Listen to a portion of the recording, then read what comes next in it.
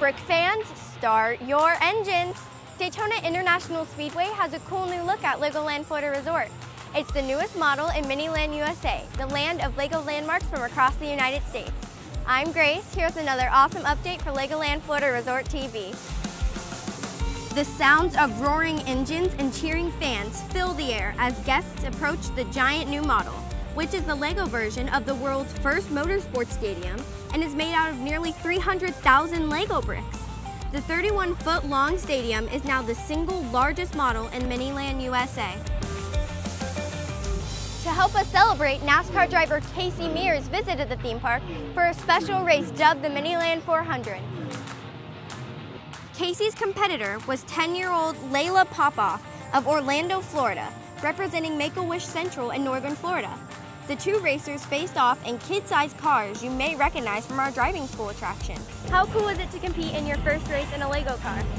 It was awesome, and I really enjoyed getting to race against Layla. She's a sweetheart, and up front she's a sweetheart, but she's a downright competitor, that's for sure. She told me right out of the gate that she was going to win this thing, and she did, so that was pretty crazy.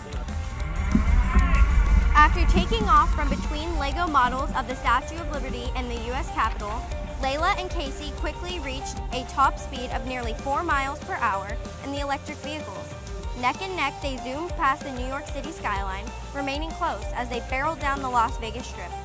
With the finish line in sight, Casey suddenly plowed into a pile of giant LEGO bricks, while Layla raced ahead to claim victory. Her prize, a giant LEGO trophy accepted with a triumphant smile. How did you manage to beat a real NASCAR driver? Well, I used my skills and I tried to swerve him off. Afterward, the friendly competitors headed to the theme park's new Imagination Zone.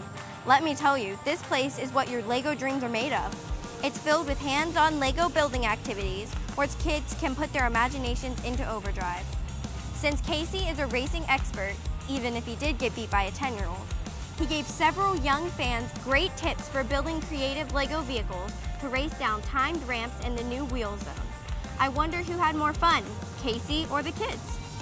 Casey's fans can watch him in the Coke Zero 400, powered by Coca-Cola at the real Daytona International Speedway. There's so much more to explore here, so I've got to go. But be sure to stay tuned for my next update from the place built for kids. Reporting from the MINILAND 400 for LEGOLAND Florida Resort TV, I'm Grace.